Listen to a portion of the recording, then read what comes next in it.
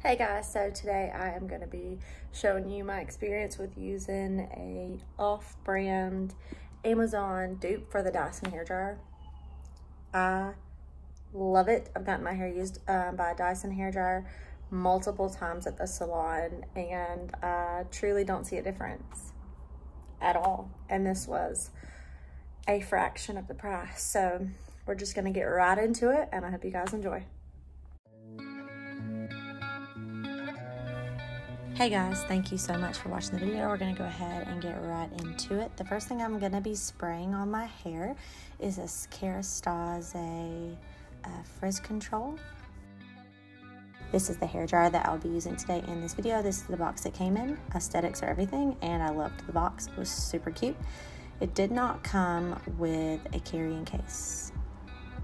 The shirt I'll be wearing today is from Shein. I say Shein. Some people say Shein. I wore it out and everyone actually complimented on it, so I decided to link it here for you guys in the bio, as well as the Kerastase spray and the hairdryer.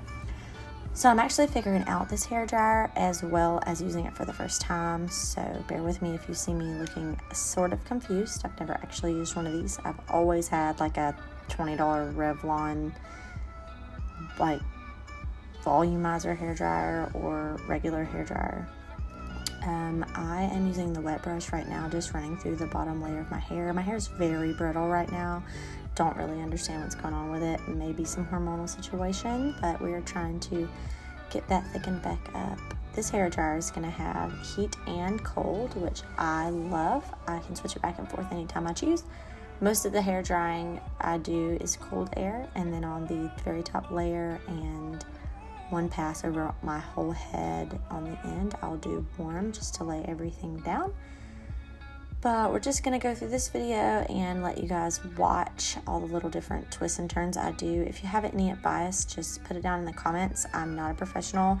There is no rhyme or reason to this. I just do what I think I'm supposed to do and what usually makes sense for my hair. I try to get volume. I don't put my hair in rollers or anything like that, so this is the best that it's gonna get. But I will let you guys enjoy.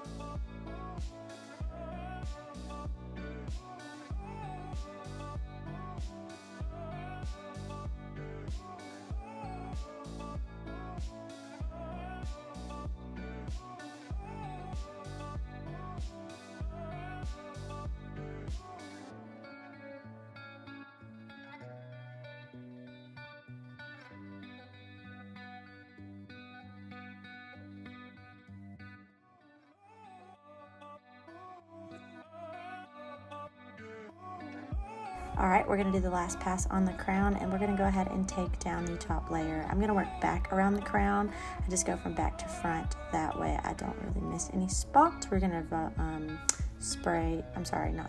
hair dry towards the sky is what I say, and keep the volume in my roots. And then near the ends, I'm gonna go down and do the little swoosh. I'm not really sure what you call that. Like I said, I'm not a professional, so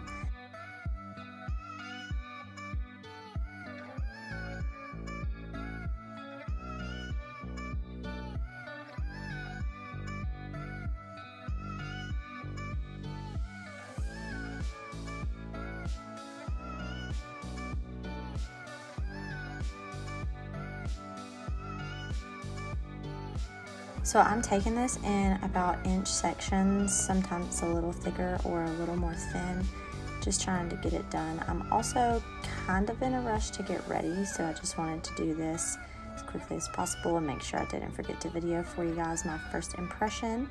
I'm going to call this Amazon versus Dyson. I know that's probably very incorrect to some people, but to me it's not. This is the first thing I found on Amazon, and the price was amazing, so I would much rather buy this than truly spend $500 on a Dyson. Unless they want to sponsor me, shout out if you want me to review your Dyson, I'll do it. So I'm just going to finish blow drying my hair, and I'll show you the guys' finished product. Remember, all the links are in the description below. You can like this video if you did like watching it and give it a thumbs up. That would be so much appreciated. I will definitely be making more videos like this, so I hope that you guys enjoy.